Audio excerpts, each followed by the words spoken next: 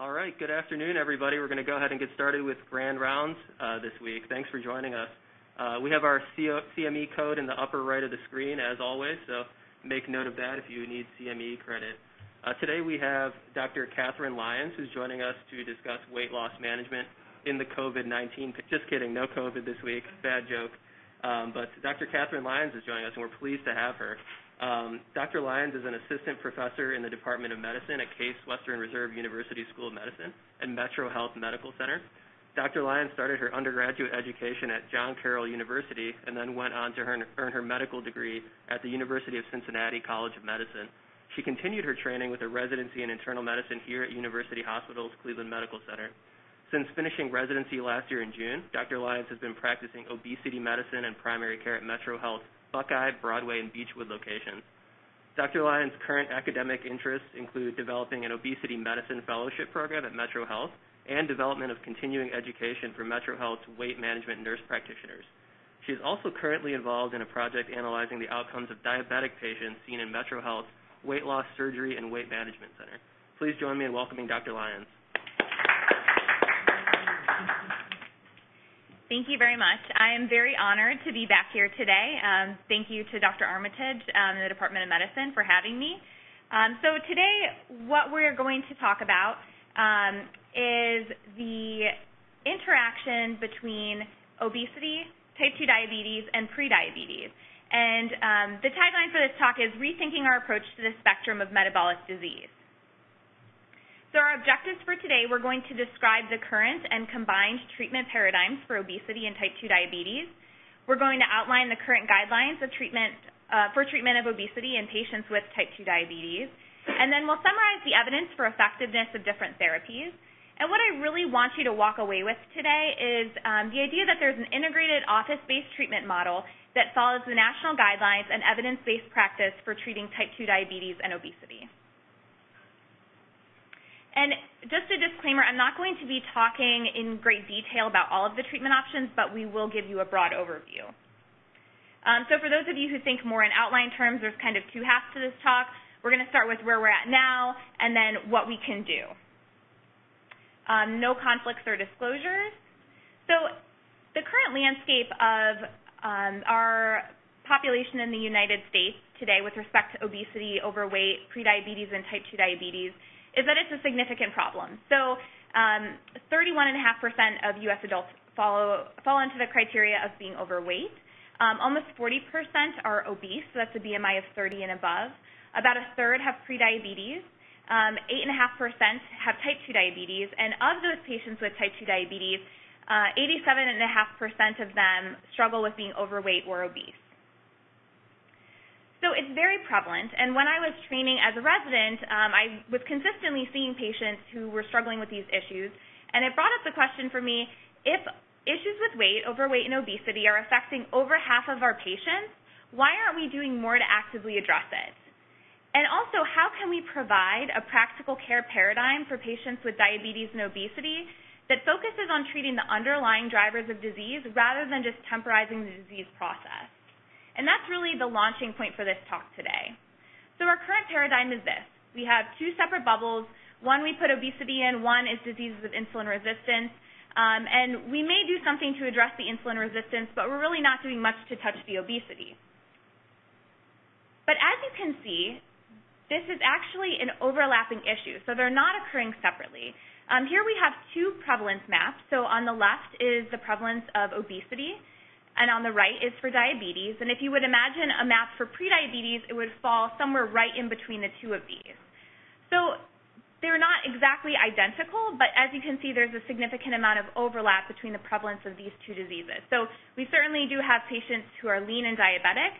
We have patients who are overweight or obese without diabetes, but by and large, these are occurring in the same individuals. So what we have now is a difficult cycle of metabolic disease. So we start with sedentary lifestyle, hypercaloric diets, weight gain promoting medications, issues with sleep, unhealthy environments, and chronic stress that over time lead to our patients gaining weight. Maybe someone will tell them the old adage, do less eating, do more exercising, but a lot of people don't even get that. Over time, this causes patients to progress to insulin resistance for a large portion of them, and eventually type 2 diabetes. That's the point where we usually notice that something is wrong, and we'll put a Band-Aid on it. We give them some antihyperglycemics, about half of which are going to lead to worsening weight gain. And over time, it gets patients in this really, really difficult cycle that it's hard for them to break on their own. And so where it gets us is the house is on fire, and we really don't have the tools to address what's going on. What we need to move towards is recognizing that these are twin epidemics. So the term was coined around 2011 in the literature of diabesity. It's a little bit corny, but I think it does a great job at getting to the underlying concept that these are overlapping. And they really are falling along the spectrum of metabolic dysregulation, just at different points in that. So we know that metabolic disease is chronic and progressive, and if we don't change how we're looking at it and how we're treating at it, things will get worse for our patients. So we need to take our paradigm from looking like this to this. And what happens if we do this? So if we treat type 2 diabetes and obesity together, we can delay the progression from prediabetes to type 2 diabetes. We can improve glycemic control and reduce medication requirements for our patients who are already diabetic, and we can improve the associated comorbidities. So we're doing a lot by adopting this integrated paradigm. And it's actually in the current recommendations for these two diseases. So the separate society, so the American Association of Clinical Endocrinologists recommends that lifestyle therapy is the foundation of treatment for type 2 diabetes, and the Obesity Society recommends that lifestyle modification is the foundation of treatment for obesity. So it's already there in the guidelines. We are just not adapting it and combining it for our patients. So that takes us to the next part of our talk. What can we actually do about this? So I want to start by talking about how we can actually identify these diseases for our patients and provide some initial counseling. So the recommended screening, it varies slightly depending on which society you're looking at. I usually go by the American Association of Clinical Endocrinologists screening guidelines, and that recommends that when you're screening for prediabetes and type 2 diabetes, you should do it once every 3 years for individuals over 45, and then for people who are 45 years and younger, you should be doing it if they have risk factors. I will say I do primary care at Metro Health Buckeye location. I do have a significant portion of younger patients in my practice, and I was surprised when I moved over there at how many cases of prediabetes I'm picking up in my younger population, and I screen simply because they do have a higher BMI and sedentary lifestyle as risk factors. And then once we diagnose someone with prediabetes, we should be getting an annual A1C to detect if there is progression to type 2 diabetes. For obesity, we should be getting an annual measurement of height and weight and calculating a BMI. And I really think that we've done a better job being aware of the BMI in the more recent years as EMR usage has become more widespread. While we're talking about screening, I think that we also need to address the fact that we should screen for underlying comorbidities that can drive worsening type 2 diabetes and obesity. And so there's a lot on here. The ones I will highlight that I see missed often, sleep apnea is a big one for our patients, and it can have significant ramifications in terms of their disease process. Depression and other mental health issues can also affect patients significantly. Fatty liver is one in our patients who struggle with being overweight, obese. That often goes undetected. And then polycystic ovarian syndrome, that has an entire metabolic component to it, and if we don't address that, that can have some serious ramifications for issues with weight. So how do we do with this right now? So when we survey, this is from Medicare Expenditure Panel survey data of U.S. physicians, and so when we look at how, they looked at how U.S. physicians did screening for 3 different primary care topics, so tobacco use, obesity, and alcohol use. And I want to just highlight the obesity line. So we do an okay job screening, so 78.6% of patients who should have been screened were screened. However, only 53.5% actually received any appropriate follow-up counseling. So we do okay with screening, but then we don't know what to tell our patients afterwards. And so why does this happen? It actually happens early. It stems from our training early on in residency. So this work comes from Dr. Eileen Seeholzer and her team over at Metro Health, and they did surveys of 22 different programs, and they surveyed the primary care specialty residents, so family medicine, internal medicine, and OBGYN. And they asked them about their comfort level counseling on a variety of preventive care topics. And if you see highlighted there, physical activity and nutrition were two of those, and we didn't do very well. So overall, 19% reported that they were comfortable counseling patients on physical activity, 11% reported they were comfortable counseling patients on nutrition, and here we are in internal medicine, we fall right on par with that. So we're not very comfortable with it, even in our early training. I do want to point out, though, that we actually do an okay job mentioning the linkage between the need for prevention and the development of these diseases down the line. So we actually do counsel and mention that type 2 diabetes and heart disease can be affected by these behaviors. But again, we still just don't really know how to convey to patients what they should be doing. And that carries forward into our work as attending. So when they surveyed U.S. primary care physicians about why they weren't counseling patients on obesity and type 2 diabetes and lifestyle modifications, they cited that the majority of individuals cited that they felt that they had a lack of education and training on these topics. They also cited, not having enough time, that patients weren't interested. They felt like they didn't have the appropriate support, and that patients were just overall too complex to address these issues. So we don't have the tools starting in residency, and then moving forward as attendings, we still aren't able to provide our patients with the care that they need. So this is hard for us as physicians, but I also want you to appreciate how difficult this is for our patients. So I have a short clip that is from the American Society of Metabolic and Bariatric Surgery, and it was developed in conjunction with Ethicon to explain to patients the linkages of obesity, chronic disease, and how the pathophysiology of that works out.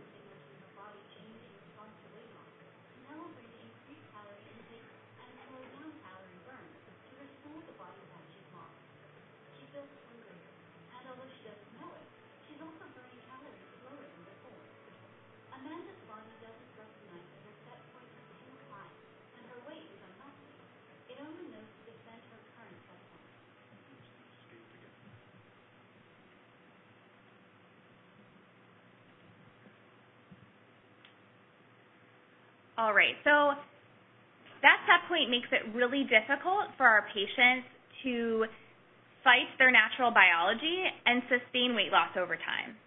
So I think it's important to appreciate metabolic disease is complex and challenging to treat for both patients and providers. So we need to know how we can do everything we can to help our patients.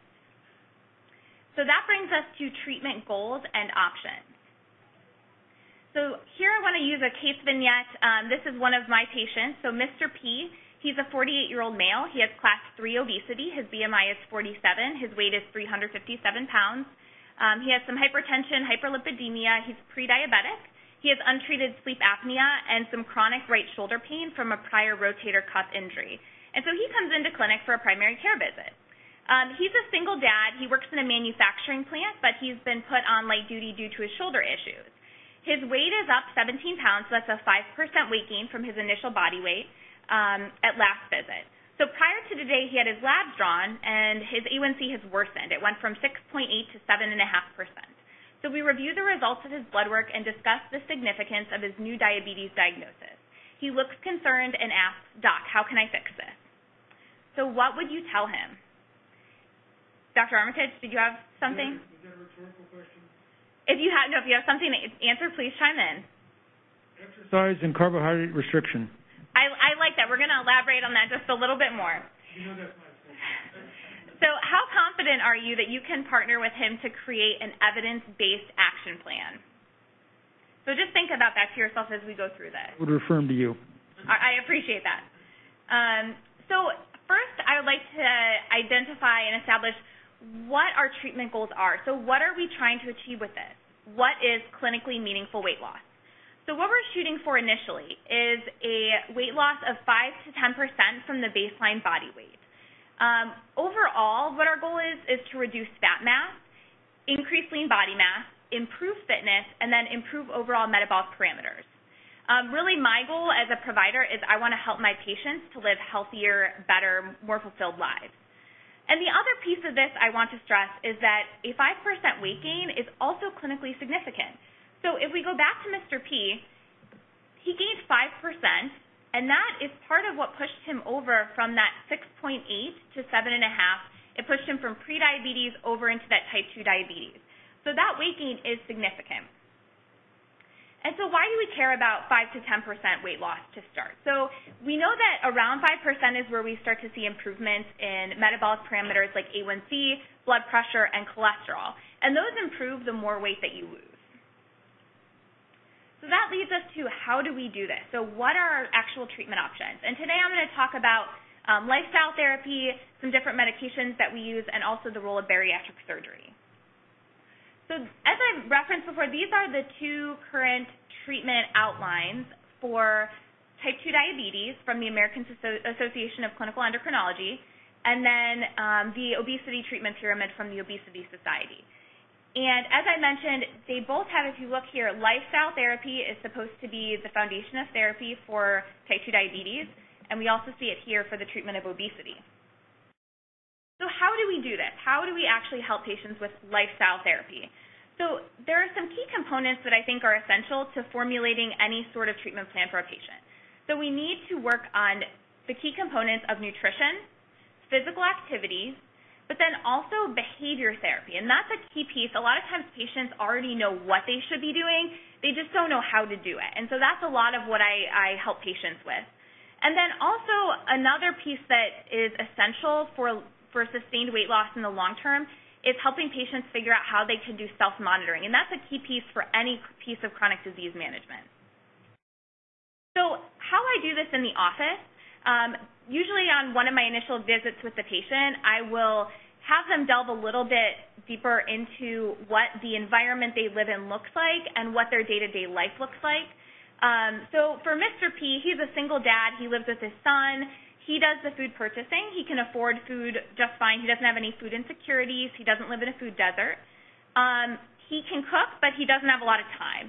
And a key piece for him is he actually had a new girlfriend who had lost weight with a low-carb diet and some weight loss medication called Saxenda, which was excellent. So he had a partner in all this. He knew how to read food labels, and he actually had an extensive diet history in the past. So he had tried everything. This is often the case for the patients who come to me. They are tired of dieting. They've tried them all, and none of them have really worked for them long term. And then I always take an exercise history as well. So for him, he's had some experience with running. It bothers his knees. He does have some access to equipment, but again, he just doesn't have a lot of time to exercise. So when we talk about lifestyle modifications and those key components, nutrition is a big piece of that. So we'll start with talking about how we approach nutrition for patients. So when I'm in the clinic, I usually take a dietary recall for patients. So I walk them through what they typically do on most days for meals, what time they're doing it, what sorts of things they do. And then also I include a screen for any sort of eating disordered behaviors. So, any binge eating, food cravings, emotional eating. So for Mr. P, he was meal skipping, so he wasn't eating breakfast. He might grab some fast food on the way to work some days. Everything was on the go. A lot of fast food was involved.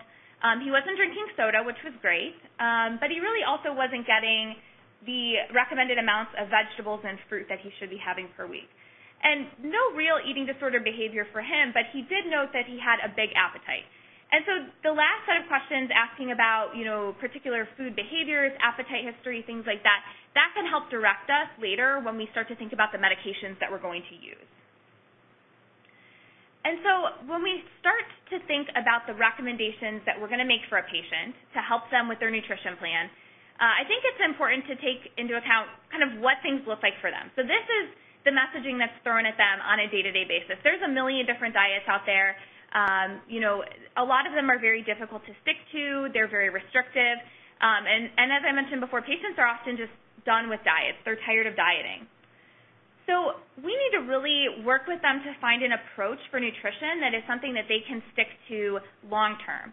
And this is a great article out of the BMJ that had some general dietary recommendations for clinicians to give to patients and some considerations that we should take into account.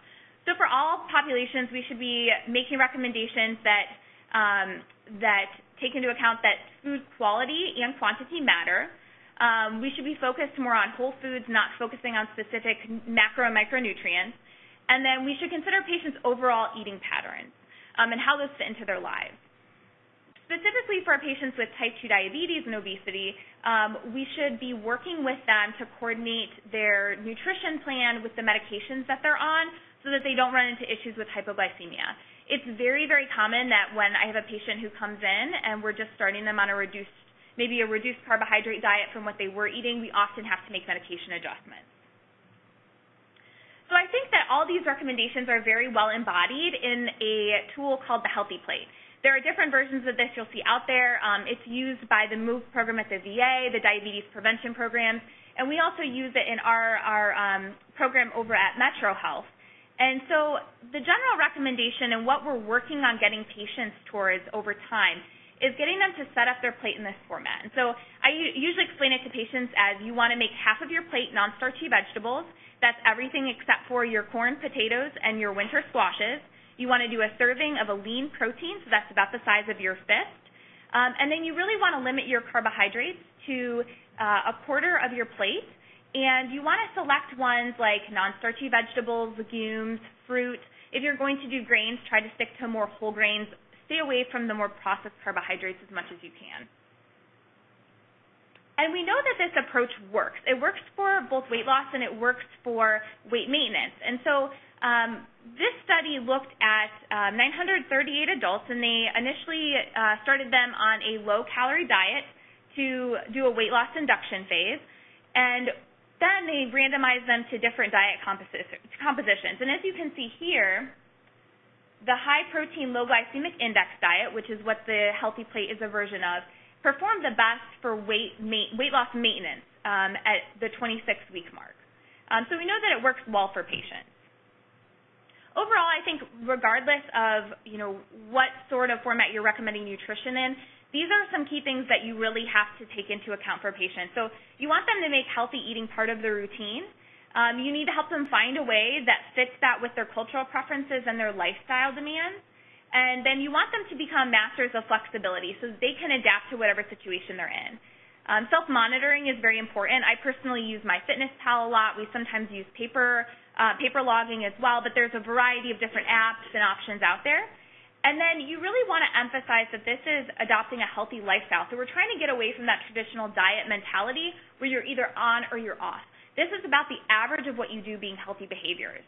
And then a key piece of what I do is really motivating patients to get back on track after falling off the wagon, and then teaching them how to do that for themselves. So that brings us to the next piece of lifestyle modification, and that is physical activity. So the current recommendations, they vary slightly depending on which organization you look at. But the middle column here, these are the recommendations for the physical activity for weight loss. And so on average, it's about 150 minutes per week of activity, usually moderate intensity. Over here on the right, we have the recommendations for weight loss maintenance. And as you can see, they're more than the recommendations for weight loss. And the reason for that is because as time goes on, once we lose weight, our bodies become more efficient. So we have to increase our resting energy expenditure in order to maintain that weight loss. And so on average, people are going to need around 200 to 300 minutes of that activity per week. And in order to really maximize their ability to increase their resting energy expenditure, I work with patients a lot on incorporating exercises that are going to increase their lean body mass. So usually I recommend a mixture of cardiovascular conditioning and then also strength or resistance training. But I will say in reality, it's a lot of just getting patients to be able to do whatever they can. And for a lot of our patients, they may not be able to do the recommendation. So I have a lot of individuals who may have limited mobility. They might have bad arthritis in their knees that limits their activity. They may have heart disease, lung issues. And so, we do what we can. I will say water aerobics for people who can get to pools is a great option. We're lucky in the Cleveland area. The Cleveland rec centers often have pool access. The JCC out on the east side, YMCA's in the area. So I usually try to get people started in a pool setting if they can get to it. And if not, I often will start them off if, they're not doing much and they have limited mobility. We start with chair yoga. I have them use YouTube videos. So we really do whatever we can with what we have. And really, any activity is better than no activity. I think that's a key piece here. So we talked about nutrition recommendations. We talked about activity recommendations. And that brings us to the piece about behavior. So how do we actually help patients implement this? And the ideal and what is recommended for patients who have type 2 diabetes or obesity is what we call an intensive lifestyle intervention program. So this is when patients come, usually 16 visits or more over 6 months, and they get, in a group setting, typically education and coaching around behavior and ways to improve their nutrition, their physical activity, their thought process, their day-to-day life habits. And then beyond a year, we usually transition people into more of a weight maintenance program, but they're still having monthly contact. They're still doing monitoring at home, and we really encourage them to keep up with their tracking, to keep up with the physical activity and all the changes that they've implemented. So we have some examples actually in our area of intensive lifestyle intervention programs. The MOVE program at the VA is one, our STRIDES program over at Metro Health, any of the diabetes prevention programs, these all qualify, Weight Watchers, and then Take Off Pounds Sensibly is actually a national program that individuals can use. And we know that it works. It works for type 2 diabetes and it works for weight loss long term. So the Look Ahead study, it was a randomized control trial that randomized individuals to either an intensive lifestyle intervention arm or a control group. And they found at follow-up that there was a significant difference in the amount of weight loss between the intensive lifestyle intervention and the control group.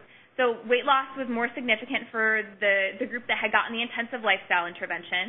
That group also had better glycemic control, lower A1Cs, and reduced need for medications compared to the control. And so we can see that here. The two I just want to point out, so this is weight, this is your control here, this is your intensive lifestyle intervention arm, so as you can see this one's lower. And then for A1C, your control group is higher than your intervention at their 10-year follow-up. So intensive lifestyle intervention is very effective. The challenge is, though, that we can't always get patients there. So they may have time constraints, they may have transportation issues, mobility concerns. So there are some other options. There are some commercial programs, depending on where you live, that you can have patients tap into. The electronic communication programs are becoming bigger. So Noom is a popular one. It's still kind of pricey, though, definitely out of the price range for most of the patients I take care of. And then when you don't have any other options, getting close physician follow-up, dietitian, and behavioral health referrals. So getting people into the clinic, touching base with them in as many ways as you can, utilizing your nurses and your other staff to really build a network around that patient. So for Mr. P, what we did. So at his first visit, we just kind of went through the healthy plate. He decided he was going to implement tracking using a photo food log, which is just where I have patients take pictures of the food that they're eating, and then they have to bring it back and show it to me. And then at our second visit, so we took a look at it, and he realized, he was probably doing a lot of bread. So he decided to replace his bread at meals with salads, and I had him keep track of this, so how many days a week he was able to make that change. At his next visit, he decided we were going to attempt breakfast, so he started adding in a low-carbohydrate protein bar. And then we got him packing lunch, and eventually at visit 5, we addressed the physical activity piece, and we got him started with some physical activity that he felt like he could do. And so I really want to stress, realize that habits are not going to change overnight. This is incremental change over time. I help patients to identify one actionable change. I have them set a SMART goal at every visit, and then we follow it up on it at the next visit. And you really want to help patients engage with the environment that they're in. So find out what resources are available to them, what things they struggle with on a day-to-day basis, who they interact with that might be able to help them on this journey. All right, so that takes care of lifestyle modification. The next piece I want to briefly touch on is medication, so our pharmacotherapy for the treatment of obesity. And then I'm also going to highlight the medications that we use that are a little bit more effective in our patients who have both obesity and type 2 diabetes. So some key tenets for medication management in this patient population. You want to make sure that, especially when you have a patient who's first coming in, take a look at their medication list and really work to minimize any weight gain promoting medication. So oftentimes patients will come on, certain antipsychotics, their diabetes regimen may be causing them to gain weight. Try to change medications as much as you can if possible. Work with any subspecialists that are helping to manage them and really see if you can get them on a better medication regimen. We want to use medication for weight loss really as an adjunctive therapy to our lifestyle modifications. And so the patients the criteria for weight loss medications is BMI of over 30 or over 27 with associated comorbidities. And we really use these medications for appetite suppression, suppressions of cravings, and then also they can be used for glycemic control. You want to think about when you're going to stop medication. So you want to stop them if you're not seeing that weight loss response. So if they're not hitting that around 5% at 3 months, typically there's some flexibility with that recommendation. And sometimes for other reasons, if there's another indication, we may keep a person on a medication. And then if they have issues with safety or tolerability. So this is kind of busy. There's some common medications that contribute to weight gain or weight loss. The ones I do want to highlight, so your antipsychotics, these are common offenders. I will often, call people psychiatrists and say, hey, is there any way we can work around this? The antipsychotics are definitely a difficult one, especially if people have been stable on a regimen for a while. And so, I usually leave that up to their mental health care team. The ones that we do address often are their diabetes medications. And so, insulin is a common offender. I have people on the sulfonylureas. And we can switch patients to medicines, if they tolerate them, the GLP-1s, metformin, and the SGLT2s that are actually going to help them with weight loss instead of holding them back. So I want to touch briefly on just what the different medications that we use for weight loss are. And there's a bit of a difference between the ones that are actually FDA approved and then the ones that we use that are off-label. So I will say the majority of the medications we prescribe tend to be off-label simply because the FDA-approved versions are very, very expensive. And unfortunately, at this point in time, they're not covered by a lot of third-party payers. So we're hoping that will change in the coming years. But for now, we're kind of making do with what we can get for patients. So the first class of medicines, which is actually one of my favorites, is the GLP-1s. The one that we have the most data on for weight loss is liraglutide. There are other ones that we certainly will use if we cannot get this approved for patients. And usually we're unable to get the FDA dosing approved. So the FDA brand FDA-approved brand is Saxenda. And so that's a higher dosing. That's 3 milligrams once a day. And then the off-label version, we use the Victoza, which is approved for type 2 diabetes patients, and that's the 1.8 milligram dosing. So we usually use I'll think of a GLP-1 when I have a patient maybe who is struggling with glycemic control, if they have appetite concerns, where they feel they have an excessive appetite, and we need to do some tweaking with their diabetes medications. So often in those situations, we'll be able to get that approved for a patient. It's not really an accessible treatment, though, for patients who do not have type 2 diabetes. And then that brings us to our appetite suppressant. So the two that are often combined are phentermine and topiramate, and they are sold under the FDA-approved brand of Qsymia. So that's around, with the prescription assistance program, would be around $99 a month. But often, if they don't go through that, it's going to be closer to $200. Usually insurance doesn't cover it. So we will often prescribe off-label. We'll use topiramate. We can often get the FDA-approved phentermine covered, so sometimes we'll start patients on a course of phentermine and then bridge them over to topiramate afterwards. Sometimes we'll use them in conjunction. So those medicines, I would say, are probably a little bit more commonly used. And again, they can be used for, as long as there's no contraindication, any patient with BMI over 30 who you're looking to assist with some appetite suppression. Now, if we have the issue of food cravings, I tend to reach a little bit more for the bupropion-naltrexone combination. The FDA-approved version is Contrave. Again, that's fairly expensive for patients. Insurance doesn't usually cover it. And so we use off-label bupropion and naltrexone and just combine the two. So it's a 2-pill regimen per day.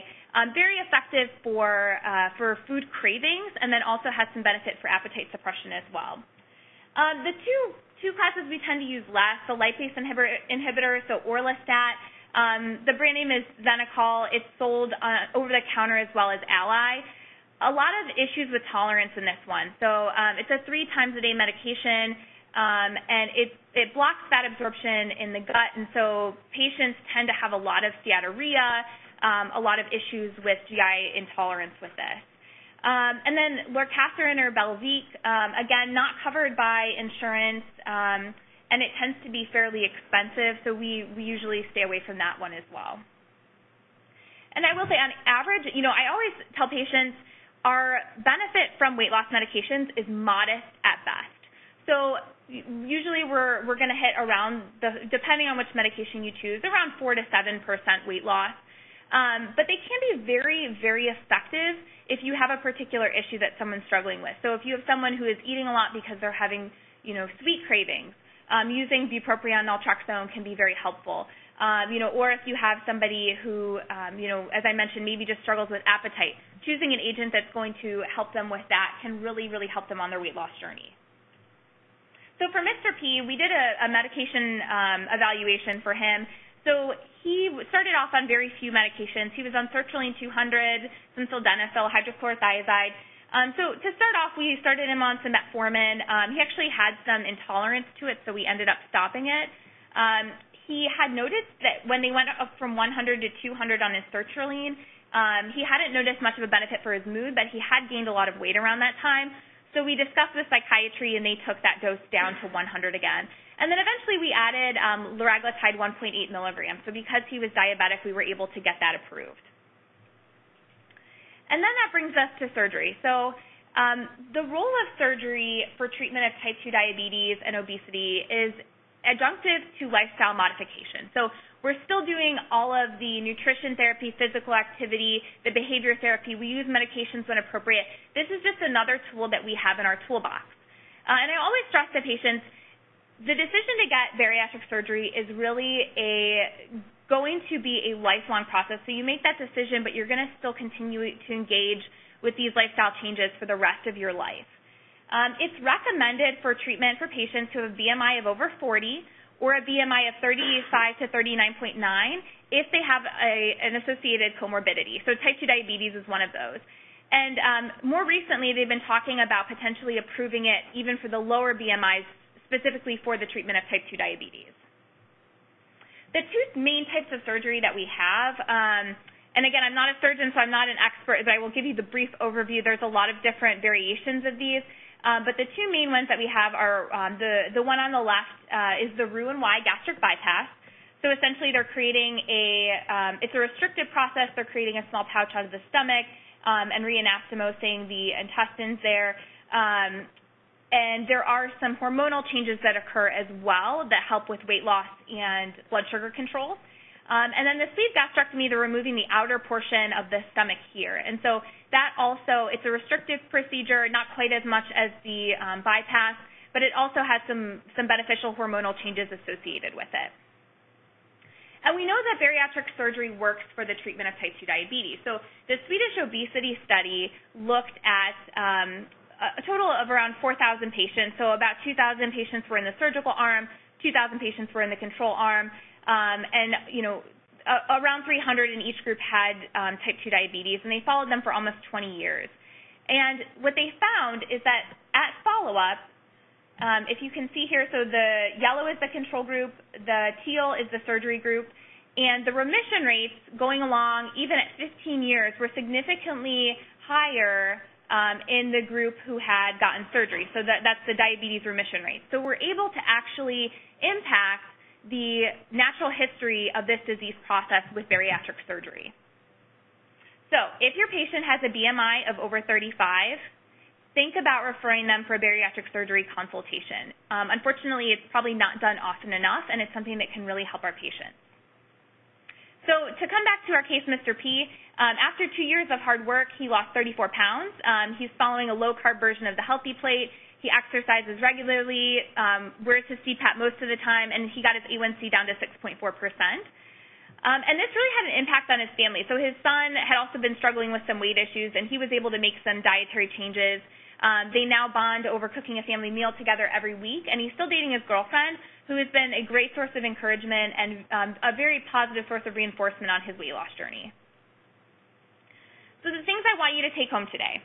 So obesity and type 2 diabetes are twin epidemics, and we need to treat them concurrently. The treatments that we can use include interventions for diet, physical activity, behavioral therapy, and self-monitoring. You should also think about treating patients with medications and bariatric surgery if that's a good choice for them. The current landscape for our patients can be overwhelming and challenging, so really approach patients with compassion. This stuff is really difficult for people to talk about. They come to it often with a lot of apprehension. There's a lot of shame that comes with these diseases, especially the disease of obesity. So just be open to that, compassionate, and be as supportive for them as you can. And then some resources, so the Obesity Society, the Obesity Medical Association, and the American Association of Clinical Endocrinologists, and the American Diabetes Association all have a wealth of resources on their website if you check those out. So the biggest thing is partnering with patients as they change their lifestyles and live better is one of the most rewarding experiences. I get to do this every day. I love my job. I love working with my patients and helping them to live better lives. So thank you very much to Dr. Armitage and the Department of Medicine for having me today, and then to my team over at Metro Health, especially my mentor, Dr. Eileen Seeholzer. She's helped me significantly in developing this talk. And this is a picture of all of us. We occasionally get out to have fun. We got to go to Obesity Week in Las Vegas this past November and had a great time. So thank you very much, and if there's any questions, I can take those now. Obesity Week in Las Vegas. That sounds wild. Well, I want to thank you for a really fantastic presentation. Just say on behalf of the training directors how proud we are of you, your career trajectory, you're creating this unique niche for yourself. Sounds like you're really helping a lot of people, which is fantastic. So some of the things that are popular now are intermittent fasting, which I'm sure is hard for people to do.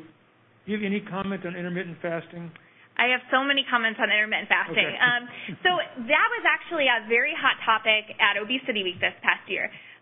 There is a lot of data coming out about the metabolic benefits, and we think that a lot of the longevity benefits that we're seeing from it actually relate to decreased insulin exposure over time. In terms of practicality for my patients, a lot of times the version of intermittent fasting that I see my patients doing is I skip breakfast, I skip lunch, I get fast food at Burger King for dinner, and that's my intermittent fast. So I often try to focus on patients, certainly if I have someone who's already been successful and is doing it in a healthy way, we'll stick with that. But more often I walk them towards getting, 3 meals a day that are balanced with some snacks in between. Cool. And you know probably from talking to me when you were here, I had this overly simplistic view of the world that it's all insulin levels and metabolic syndrome. And what do you say to that overly simplistic sort of Vanken-Zosen approach to weight loss? So I think that we unfortunately don't know all the intricacies in this area yet. I think that there is a lot of research coming out, and I think that insulin plays a significant role. I think the picture is maybe a little bit more nuanced that we can appreciate. There are certainly, I think there's evidence that emerging that there are different phenotypes of obesity, and different people will respond in various ways. But I definitely adhere to that. Because we don't, in absence of good evidence and good information, I often work with patients to try different things and see what works. But the first approach we'll usually take is reducing carbohydrates and incorporating those lower glycemic index foods. And then somebody emailed me a question. If you do intermittent fasting, eat a healthy breakfast and lunch, and don't eat dinner but have a glass of wine, does that kind of intermittent fasting? This is an email I got. I swear. It's not something I made up. It's a version version of it. So I do like usually I do counsel patients if they are going to do intermittent fasting, try to get your food, the bulk of your food, actually earlier in the day, so that fits with the breakfast and lunch. I typically counsel my patients overall to stay away from alcohol, simply because of the metabolic consequences of it. However, I don't think that's the worst way to do it. I would give that one probably a B+ as a plan. Thanks. Carrie, I had a question from the audience. Can you comment on the keto diet and kind of your, I guess, thoughts on that? Yeah, so that's one that also comes up commonly. So the ketogenic diet, it can be done in a way that is somewhat healthful. I think that one of the challenges with it is really someone who's doing it, especially someone with underlying medical conditions, needs very close monitoring. There are a lot of electrolyte shifts that can occur when people switch into ketosis, and so especially for our patients who may have CKD or heart disease, they really should be getting lab draws at routine intervals and be monitored by a physician who has some experience with that. I think we don't know, and there's no evidence to date, because this is a relatively newer thing for the adult population. We don't have a great sense of what the long-term consequences of it are. So I do have patients who will come in and they are, maybe they're starting off on keto, and I still do the same emphasis for them, really increasing the vegetables, trying to stick to more whole foods, less processed, and just trying to eat a healthier diet overall. I guess I had a question for you. So I think I've heard patients tell me sometimes that their insurer will pay for like a gym membership or something like that. Is that something that's common, or have you had experience with using that or having insurers pay for that? Yes, in some cases that is the case, and it's wonderful if they do that. The majority of my patients are, I would say a good portion of them are Medicare, Medicaid. So it's not as common for the Medicaid patients. I don't really see that. For Medicare, so sometimes people can get Silver Sneakers memberships with their Medicare, and that is a really big asset. So it will get them, YMCA and other fitness facilities. That's been a big way that I've been able to get people into aquatherapy, actually. So it's always good. I always encourage them to call and ask and see if that's an option. Any other questions? Carol, I want to thank you for coming back to your alma mater, doing a grand rounds. It's virtual in the era of social distancing. It was really fantastic, and we're grateful you came back, and thanks very much. Thank you so much. Yeah, thanks so much, Carrie. You're welcome.